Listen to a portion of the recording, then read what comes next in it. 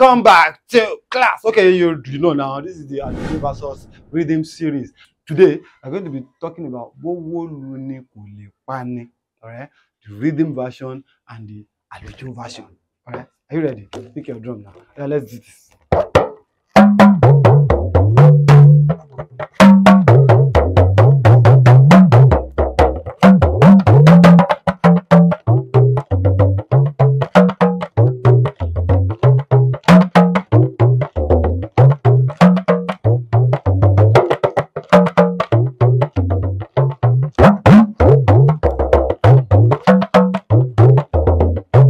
That's the rhythm version. Let me play it again.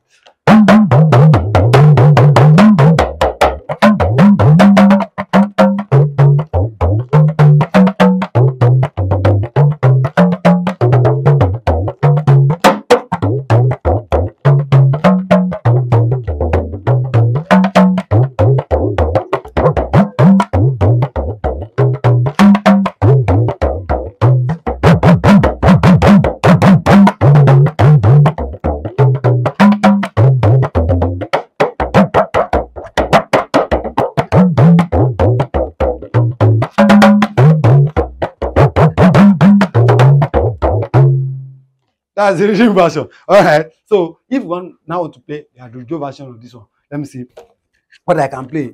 Okay.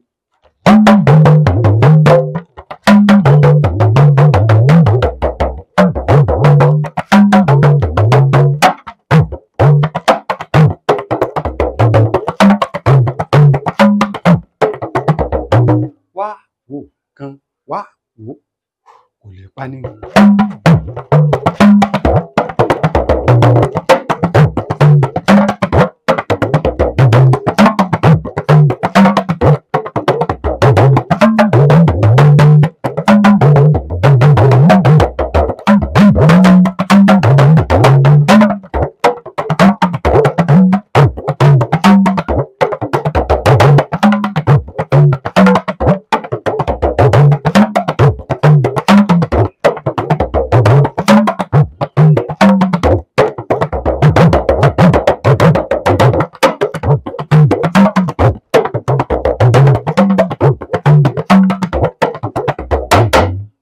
Bówó, luni, kòlè, Pani.